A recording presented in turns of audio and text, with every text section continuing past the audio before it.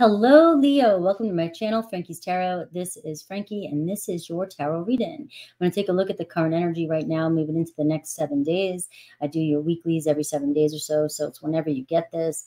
I'm going to take a look at, see where you're standing, what's manifesting for you in love, and I look at each zodiac sign, Aries through Pisces, and see what to expect, especially if you're manifesting an SP, any kind of movement or what's going on or who might be coming towards you.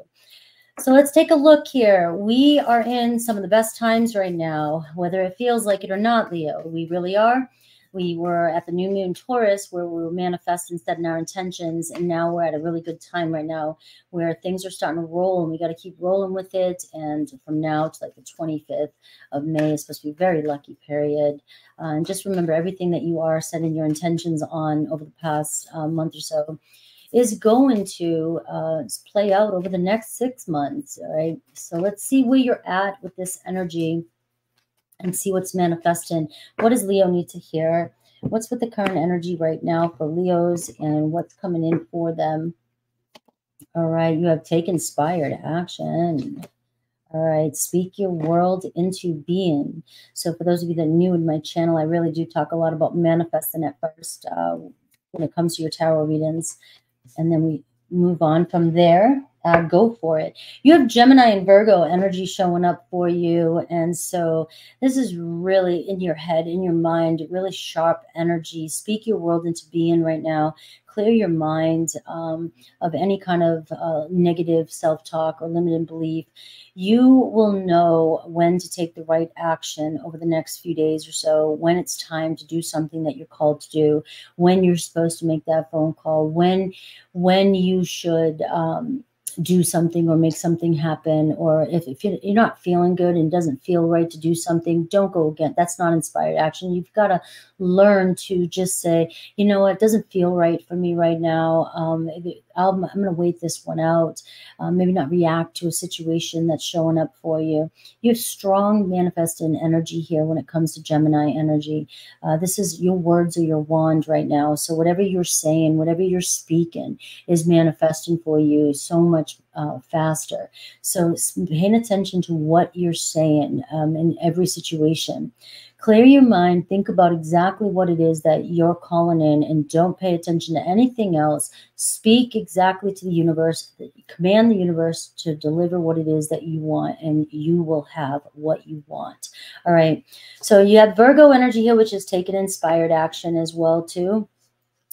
So the Virgo energy can also, with all this Mercury energy around you, Mercury right now is really moving forward right now. So you're going to see this momentum happening. And, you know, so it might get a little overwhelming. And this is where that Virgo energy, sometimes you can overdo or overthink. And that's why I'm getting this energy of to also clear your mind, your restless mind a little bit, and stay focused on what is important. Focus on the details that are important, not the ones that are trying to get in your way and fog your mind. So let's see what themes are coming up for my Leos. What themes are coming up for you? A lot of Mercury energy. So there's a lot of communication here, a lot of creative ideas, a lot of, could be overthinking and just your restless mind and going. But this is a good energy for you to communicate with people. You know, if you've been wanting to reconcile, talk to somebody, or apply for a job, things like that, getting stuff done. And you have a really good energy around communication. Writing, if you want to write. Journaling. All right. We have some fear showing up. We have transformation, and we see an increase. Okay, this all makes sense. So let me just give this quick message right here. All right, your world is increasing right now. And so some of you, if you're manifesting and things feel like they're not moving, you feel like things are stuck, this is the message for you. Everything around you is changing. Everything is transforming. Everything is moving. Notice the increases in your life. Notice what you seem to have more of. Are the plants in your house growing quicker? Is the food in your fridge? Does it seem like you have too much overfloweth and you're like, you got to clean out your fridge? You know, I always make jokes and say, have you gained a couple pounds over the weekend? I mean, you're seeing increases. Increase in people talking to you, increase in happiness, increase in noticing things. The momentum is picking up around you, but what you want and what you're focused on isn't showing up as increasing, because you are seeing what you don't have when you do that. So what is increasing is that you don't have it. You're focusing more. I don't have this person. I don't have this money. I don't have enough. I don't have. That's what you're constantly, even though you're manifesting, I want this, I want this, I want this. You've got to take your focus off the fear, all right, of not having something, and let it go. The card of transformation here is showing that you are going through a cycle. All right, there's major transformation here happening, a lot changing for you, and you are about to have a rebirth. So you are completing the cycle and a rebirth is happening, and you should start seeing things manifest for you over the next 7 days, the movement happening. So pay attention to the increases. Let's see. Leo, show me Leo. What does my Leos need to hear? Show me their energy. Show me what's coming towards them, and then I will look at Aries through Pisces for you.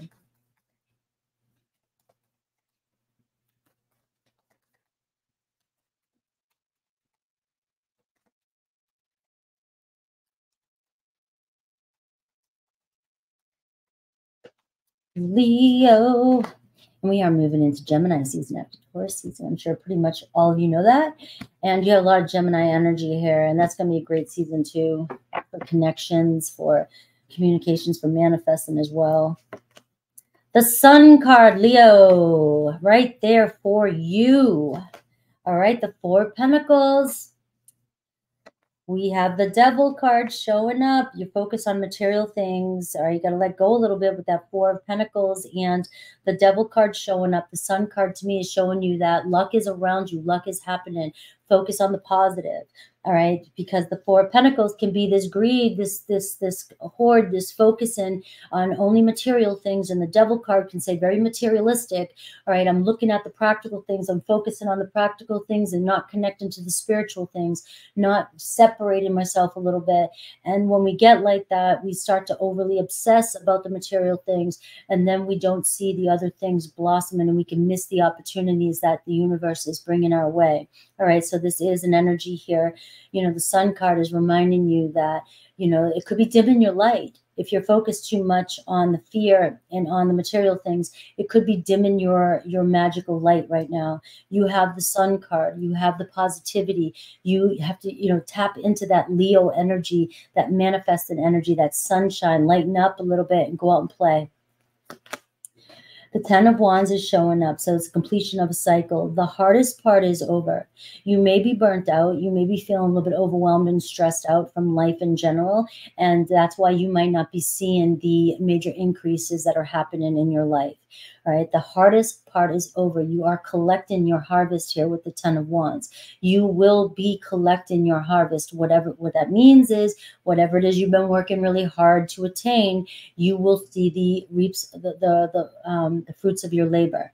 All right, so you are seeing, I'm seeing here, it's not really an energy, a time for you to focus so much on the material things right now. It's more for you to kind of pull away and say that you've done the hard work. You'll be called to take inspired action. Right now, it seems as though clearing your head and doing a reset, mental reset, so that you can stay focused on the Sun card, focused on the luck that's all around you.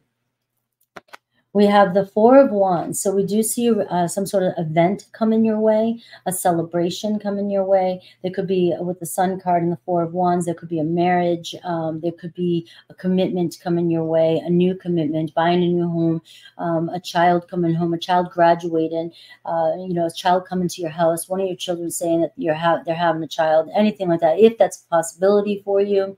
But we are seeing some luck, some happiness, some joy and celebration around family, roots, home.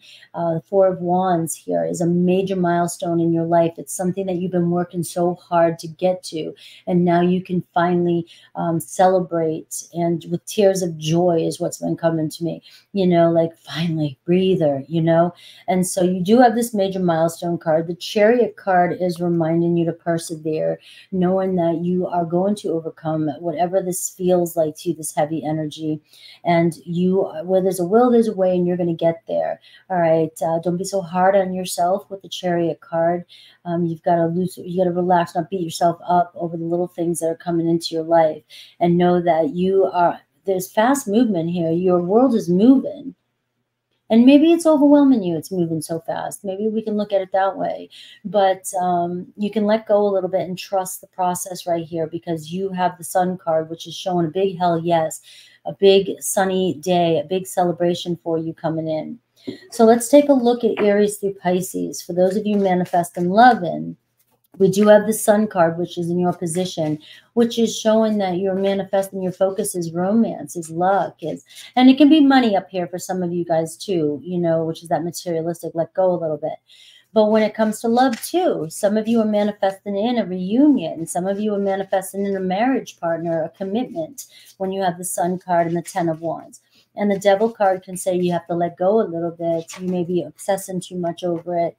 And it could be weighing on the process is turning out for you. It's happening for you, but your fears could get in the way. Your doubts could get in the way and could create restriction when it's unnecessary. So let's see Aries through Pisces, see how they're showing up, see the movement. We have Aries, Knight of Swords, the Death card, and the Ace of Pentacles. So something may have stopped with an Aries. It seemed like it was a lot of communication, a lot of fun, and then all of a sudden it went silent. Well, you got to let go a little bit. It's unfinished business. They will be back around. There will be a rebirth. There is a lot of transformation happening with an Aries. You may feel like the door has closed, the opportunity, you missed it, but you have not. There is a fresh start with that Ace of Pentacles. This is about trusting too, all right, and a lucky turn of events with an Aries. Taurus, 2 of Swords, the 10 of Swords, and the 9 of Pentacles. Taurus is kind of doubting, a little bit uncertain about some sort of ending or separation with you. They think you look good, and they're looking at you like whatever you're doing, you're looking damn good. And a Taurus is like, I might want to reach out or contact or get together with my Leo, right, before this is too late. Gemini, the Hanged Man, the 9 of Cups, and the 6 of Cups. Gemini reconsidering here. Gemini thinking, wait a minute, I'm hanging on the side here, but I'm falling in love with my Leo, or I'm thinking about my perspective's changing on my Leo, and I want to see those happy times again, or I want to turn over a new leaf with a Leo. So you're calling in a reconciliation or coming together with a Gemini, and Gemini is strong in your reading. We have Cancer, Page of Pentacles, the 9 of Swords, and the 8 of Pentacles. All right, so you've been waiting on a Cancer. It seems as though the wait's over. Page of Pentacles, they're coming in with an apology possibly. They've dealt with a lot of pain, regret. They feel bad about something from the past. There's been a lot of worry or doubt, and so they're coming in slowly. But whatever it is, whatever this fear is for a Cancer, they are opening up to you. All right, so you may have been waiting, but the wait is over. Leo, 7 of Cups, the King of Pentacles, and the Fool card. All right, so Leo, you've got another Leo manifesting you in, seeing long-term with you and wanting a fresh start with you. All right, bottom line. Seems as though you both have stability, material life, a long-term goodness, and you both want the same thing. All right, so they got you on their mind, and they're thinking about making an offer to you. Virgo, the Hermit card, the Page of Cups, and the Ace of Swords. Virgo may have closed down their heart. They may have, they're at a distance here. They're withdrawn from you. They may feel like you owe them an apology, or you need to speak up or communicate to them. But there is love there with the Page of Cups. So it's opening up our hearts again, or whether it could be vice versa. But you are manifesting in messages, communication with a Virgo. Libra, the 10 of Wands, the Star card, and the 5 of Swords. Let go of any worry around a Libra. All right, you're worrying about your energy is focused on the wrong things. You guys both desire each other. It seems like your Libra is the 10 of Wands. They're stressed out, burnt out. You guys take a little bit of space right now, or things that aren't coming together just yet, but they will with that Star card. Scorpio, Queen of Swords, 7 of Swords, and the 4 of Swords. All right, so Scorpio coming in with the truth or demanding some sort of truth or justice. Seems like there's trust issues between you and a Scorpio, and so there's space. There's healing here happening here. So I would say keep manifesting here. You'll get some sort of justice when it comes with a Scorpio. We have Sagittarius, Ace of Cups, Three of Wands, Emperor card, step up and lead with a Sagittarius. It seems like expansion, growth, movement with a Sagittarius. Expect some sort of loving messages. The Ace of Cups seems like they want a new beginning, a new start with you. Capricorn, the Magician, the Knight of Cups, and the Moon card. So don't let your fears and anxieties get to you when it comes to a Capricorn. They are into you. The Magician card, taking action, taking lead. You're manifesting them in, or they're manifesting you. The Knight of Cups is showing romance between the two of you, a romantic date coming in between the two of you. The Moon card's on your side, where it's like you can be a little bit uncertain or feeling worried, or release those worries to the universe. All right, you got this with a Capricorn. Aquarius, the Hierophant, the Two of Wands, and the Three of Pentacles. You're calling in an Aquarius. All right, seems like a deeper level of commitment with an Aquarius. Two of Wands, they're getting out of their comfort zone, wanting to make a choice. They'll come to you, contact you. So you're calling in communication. Three of Pentacles is showing this is somebody that you guys work well together. You're on the same page, or you'll work things out. All right. Pisces, the High Priestess, the Devil card, and the Three of Swords. All right. So there's the devil between the two of you. So there's, some deception here, some hurt, some heartache, right? The Three of Swords, the Devil card can show whether it could be on your side too. Maybe there's some deception on your side, some heartache on your side.